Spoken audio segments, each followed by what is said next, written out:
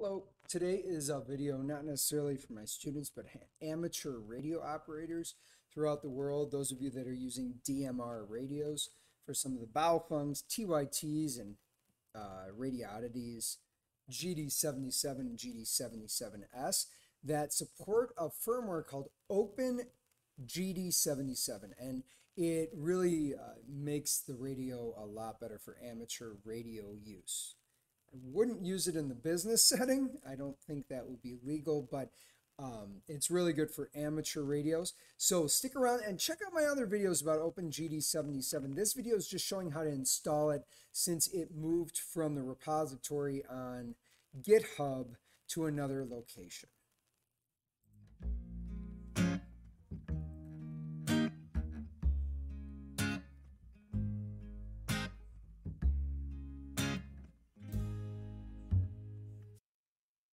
All right, so here we are. I'm at OpenGD77.com, and I'm going to show you where I found this. These are directions, and they're very straightforward. There is one thing that I think it could benefit from adding, and I'm going to talk you through that. So once you go to OpenGD77, there might be a little thing up here where you have to accept the cookies. Then click on FAQ. It's also here, but it might move from there. So click on FAQ. And then flash the OpenGD77 firmware, new procedure. This is very self-explanatory. You go in order, step by step. I'll sort of talk you through it. It says install the latest CPS, which is the software that we use. Click it, it'll download. It'll open up a new window like this. You just click here. It only works on Windows.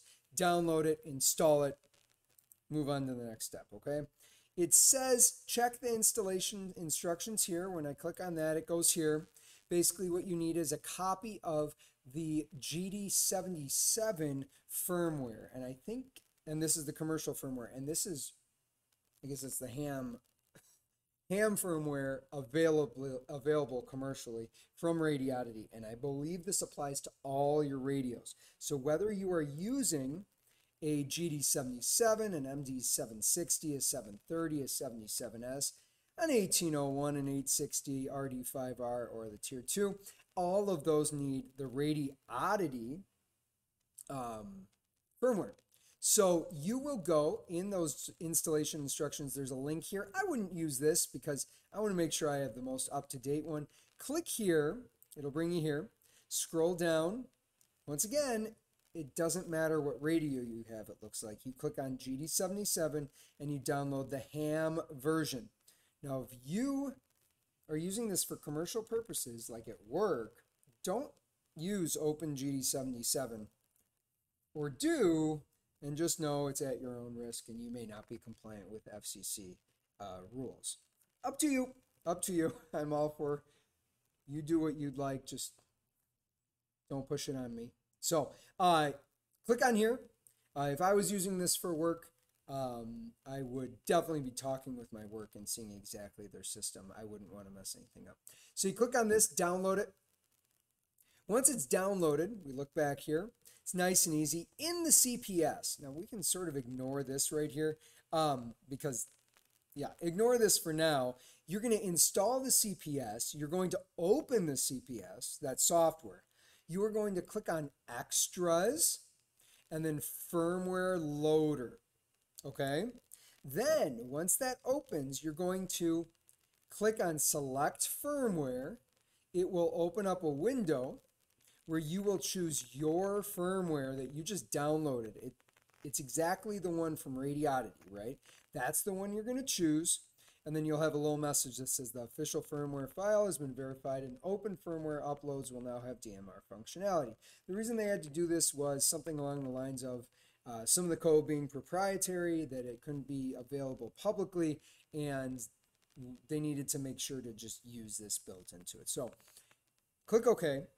Then you need to put your radio into bootloader mode. Now, on the GD77, it's the two side buttons other than the transmit. So the blue button and the black button above it, you hold those, you turn it on, and you get a green light. Now, it should be plugged into the computer, and you're in firmware loader mode. Is it the same on the other radios? I don't know.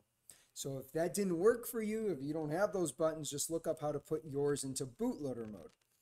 Then select the correct radio model. For me, it was just the GD77.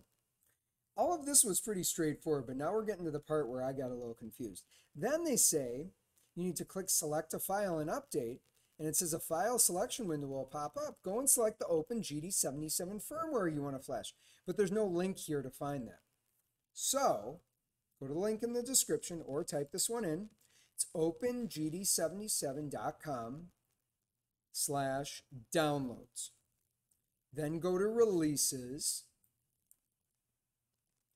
Look for the newest one. So July is the newest one for now. Click on it. Then go to Firmware. Then you're going to choose the firmware for your radio, right? Those are the names of the radios.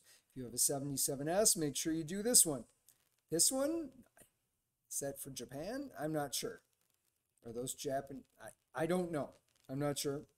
I'd imagine there's some release notes somewhere, but I just chose OpenGD77. Click it. You might have to right click and say Save Link As, and then that'll be saved. Then you select a file and update, choose that bin file, actually that'll just flash it on there. Turn your radio off, turn it back on. Now you might want to perform a reset. And offhand, I don't know the reset. Maybe I'll put it in the description later. But when you turn it on, it will say OpenGD77.